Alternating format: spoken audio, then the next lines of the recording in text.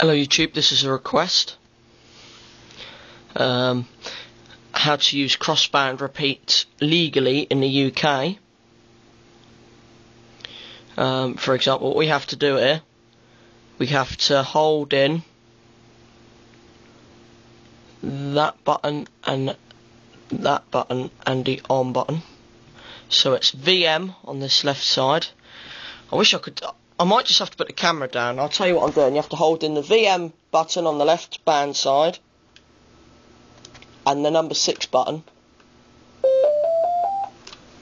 and it will come up like this. It will say set mode and reset. You press all these 4 buttons on the left side, miss the middle button, don't press that, otherwise it will reset the rig, and then press the other 4 and you'll get this menu up. Now what I want to do is legally to run crossband repeat in the UK. We're only allowed to run 500 milliwatts from the handset, which I've already been and done. So that's running 500 milliwatts in the low power setting, and this is running 5 watts in the low power setting at the minute.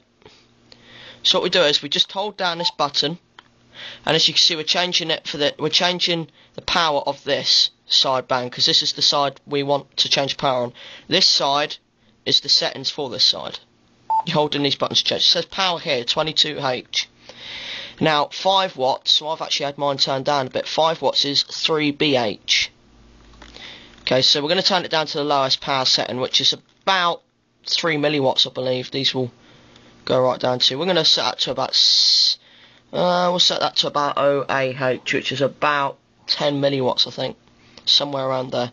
To save it, hold in the button, switch it off, switch the rig back on.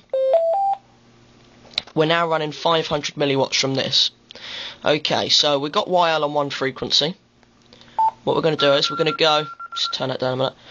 We're going to put we're going to have to put CTCSS encode on it, so because we're the only ones that are allowed to use the crossband repeat. Nobody else is allowed to use your crossband repeat, otherwise it's classing it as a repeater. So we're just going to put we'll keep it to that 79.7 Hertz. Okay, so now we go back to the menu. We go to menu 40. What was it? It's 44, which is X repeat. You press that button and you press it, and now you'll see if I turn the squelch down, it receives the now and retransmits it on there. If I turn the squelch down on this side, it won't retransmit because I'm being a silly boy and you need CTCSS decode. So let's put this on anyway. And so what we're going to do is we're just going to put it into the low power setting, which I've already set on here as 500 milliwatts. Well, I think it's a little bit lower than that, to be honest with you. Right, there we go. Tone frequency. What was it? 79.9. There it is.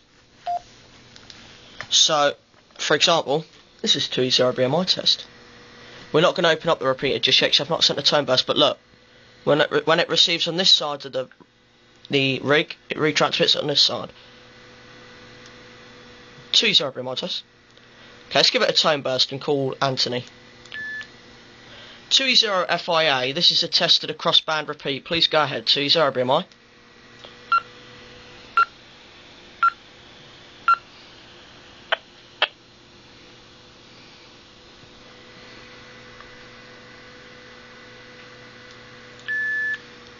.20 BMI, listening through YL, can someone please give me a check?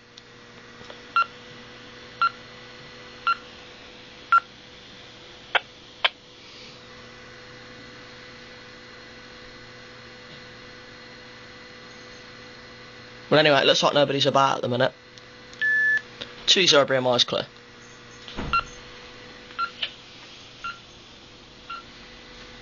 Right, here we go.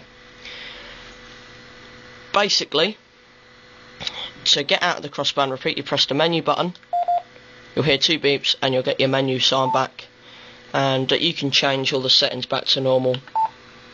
Let's turn it back here, there we go, that'll be fine, and there we go, it's back, and you can do it either side of the band. But just remember to turn your power down for the UK, so you're in your licence limits.